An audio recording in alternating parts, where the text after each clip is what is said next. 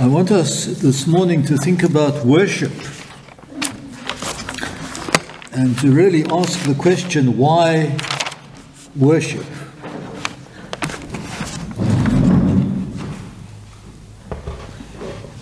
Now, for you sitting here in this service of Christian worship on a Sunday morning, that might seem like a fairly irrelevant question because you know why you're here and what you're here for. But nevertheless, many people are not here, and many people give excuses for not being here. And these can be put in a fairly humorous way from a little thing I picked up the other day, where we could see excuses given, 10 reasons given for why people never wash. And they're quite fascinating, and they can relate, I think, a little bit to the excuses people give for not worshipping. These are the excuses, 10 reasons why I never wash. I was made to wash as a child. People who wash are hypocrites. They reckon they're cleaner than other people. There are so many different kinds of soap. I could never decide which one was right. I used to wash, but it got boring, so I stopped. I still wash on special occasions like Christmas or Easter. None of my friends wash. I'm still young. When I'm older and have got a bit dirtier, I might start washing. I really don't have time. The bathrooms are never warm enough. People who make soap are only after your money. And that is why I never worship either. 10 reasons. So just as soap cleanses our bodies, worship cleanses and renews our souls. Both are a response to faith.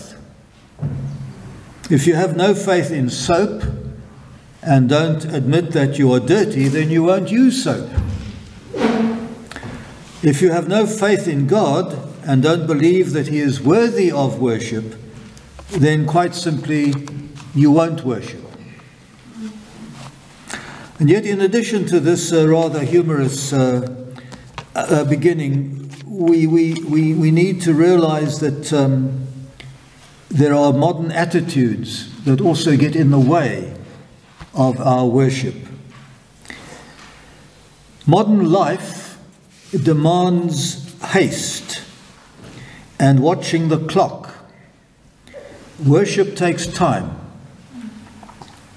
Worship really ignores time. Ideal worship would take no notice of time. It takes time to tune the spirit. It takes time to quieten the mind. Modern life is also very aggressive. Even our so-called games are aggressive. And worship requires humility and receptiveness and appreciation and gentleness.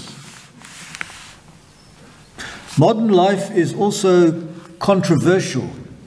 There's a lot of shouting, there's a lot of protesting, there's a lot of arguing. Worship requires listening, the listening ear, the accepting conscience, the willingness to learn. It requires humility. Modern life is also complicated. Worship demands simplicity and sincerity and quiet. And perhaps most difficult of all, modern life depends upon self-promotion. Self-promotion. Pushing yourself, asserting yourself, justifying yourself, selling yourself. And worship is the exact opposite. Worship requires prostration, that is, throwing oneself at God's feet in humility and awe.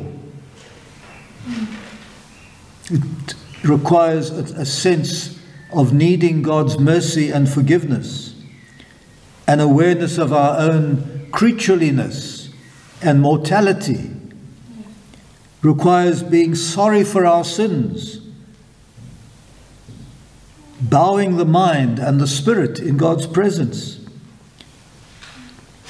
bringing the conscience before God's will and purpose, before the Most High God. We do not promote ourselves in the presence of the Most High God.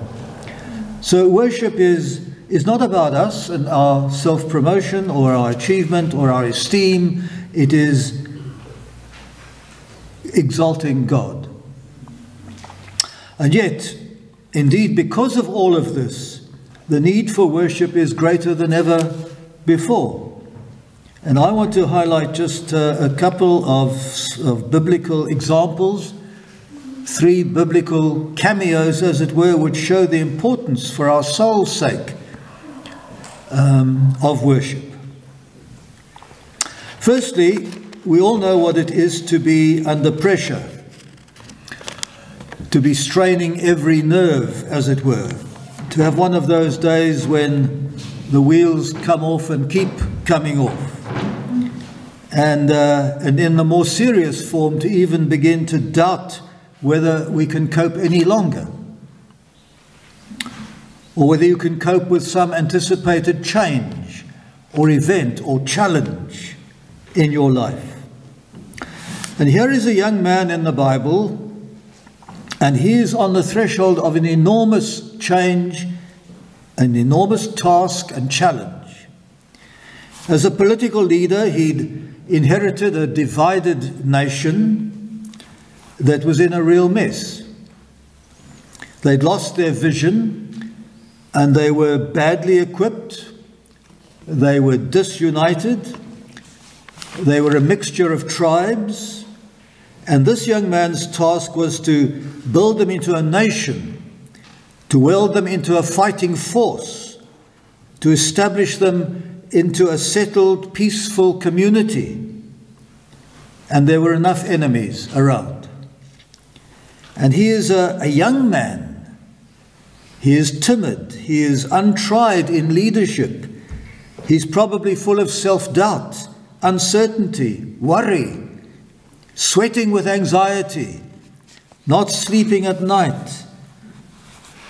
And so one day, while walking in the country and wrestling with these burdens, Joshua meets an armed figure and challenges him as to his identity. "Are you for us or against us?" he asks. "Neither," the figure replies. "I have come as commander of the Lord's army." And Joshua worships. Joshua prostrates himself. He falls face down to the ground in reverence, in awe, and in worship. "Take off your shoes, for you are standing on holy ground." And Joshua does so.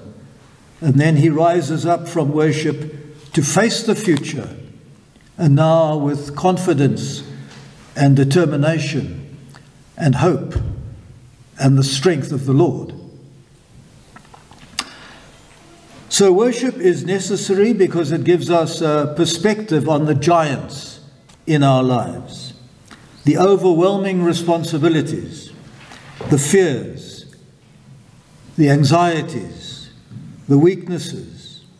All these must be seen against the background of the Lord's army. And in this case, the commander of the Lord's army who appeared to Joshua. And so we rise from our knees, we rise to our feet to face life again, to hear God's orders. We are encouraged by God's directions and by his reassurance. We can and we will cope, is the message. The commander of the Lord's army assures us, the Lord will fight for you. You have only to keep still.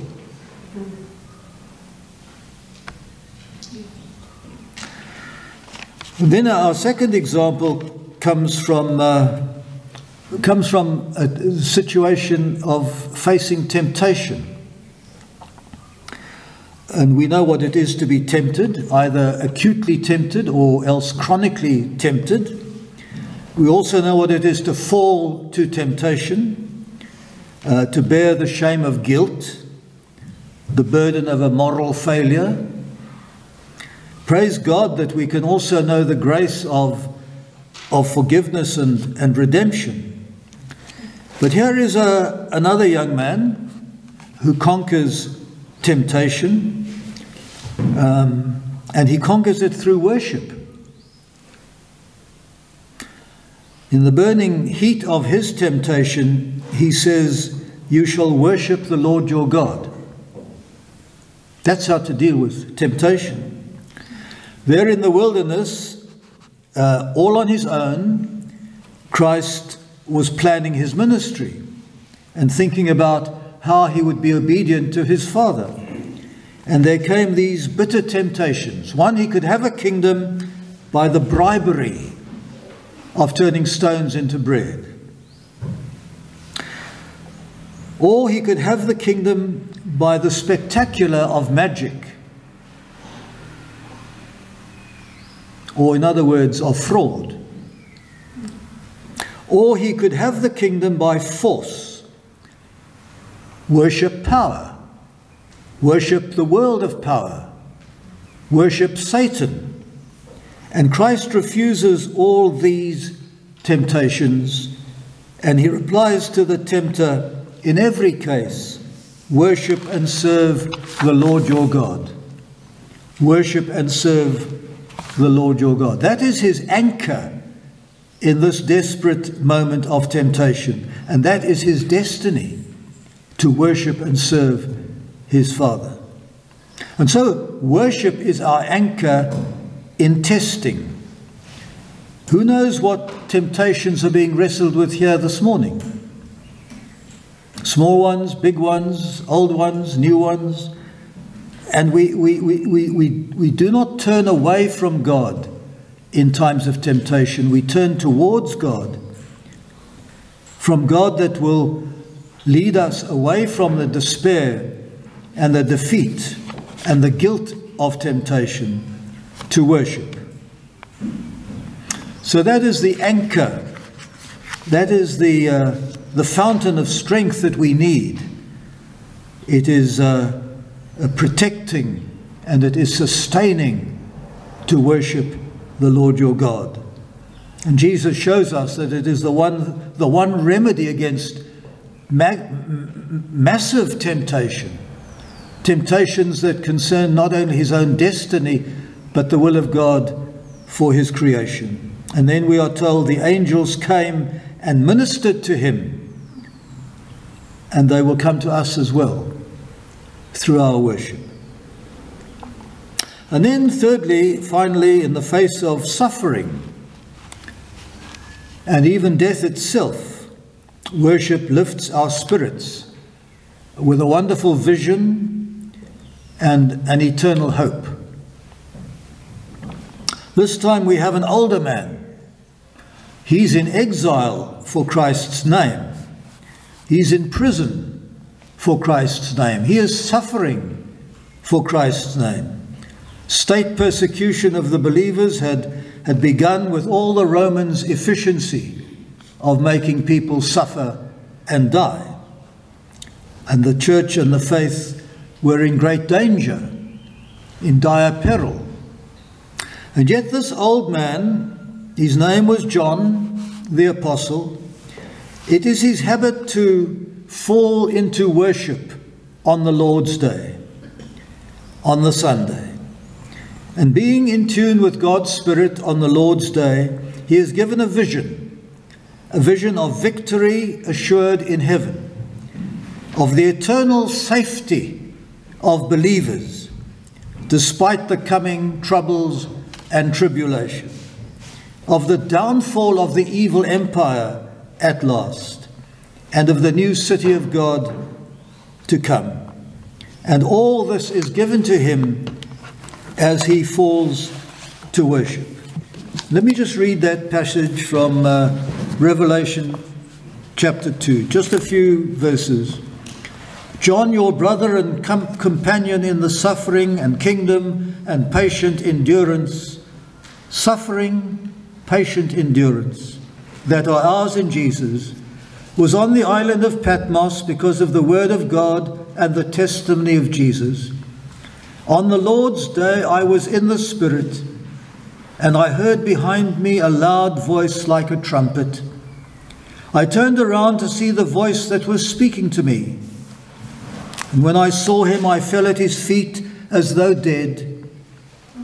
Then he placed his right hand on me and said, "Do not be afraid. I am the first and the last. I am the living one. I was dead, and behold, I am alive forever and ever. And I hold the keys of death and Hades." This was John's testimony. Do you face suffering? Or where are you? Are you in the valley? Are you in the shadow of darkness? That's where John was. Do you fear death? The worship of the Lord will impart new hope and vision, the assurance of victory and complete confidence in Christ, as well as a preview of heaven. That's why believers worship.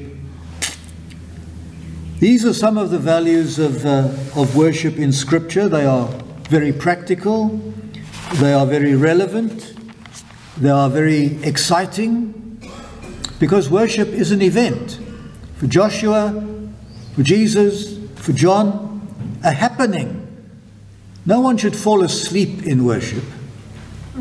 No one should get bored in worship. No believer should miss this opportunity to be on the Lord's day in the Spirit and to watch the Spirit moving among the people. We want God to do it again as he did at the first creation. We want to see God at work, new beginnings. We want to see people forgiven and healed and blessed. We want to see temptations conquered. We want to see vision given. And all of us allowed a glimpse of eternal life. So will you go and spread that rumor, please? A good rumor. Jesus is in the midst of us, and things are living and lively. Things are happening. Joshua tells us the Lord will fight for you. You have only to keep still. Jesus says, worship and serve the Lord your God, not Satan, not in any of his ways. And John says, I was in the Spirit on the Lord's day, and I saw the Lord.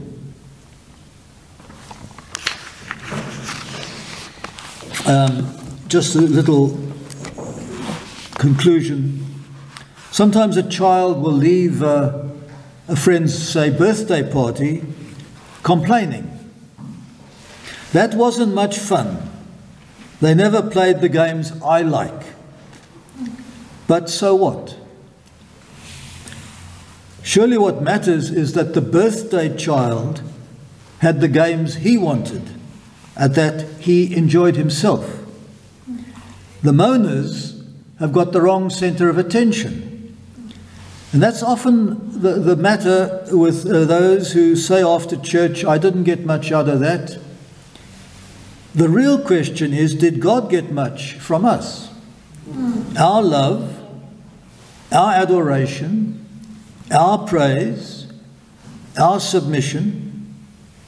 And in that Psalm 47 that Trish read earlier, there's almost nothing about the feeling of the worshippers. Almost nothing. Other than their sense of awe at being in the presence of such a great God. He is the center of attention in every sentence of that psalm. Every heart was turned to him. Everyone was concerned to give him a gift of praise that was worthy of the Most High God. It's also a bit like that with wedding pictures. A wedding photograph is unacceptable if the bride and the groom are out of focus, or even worse, can't be seen. Aunt Agatha may be beautiful, she may be pin sharp in the picture, but despite what she thinks, she's not the one who matters on that day. The wedding couple must be seen clearly. Equally, no one can worship God meaningfully until he learns how to focus on what really matters, the bride and the bridegroom.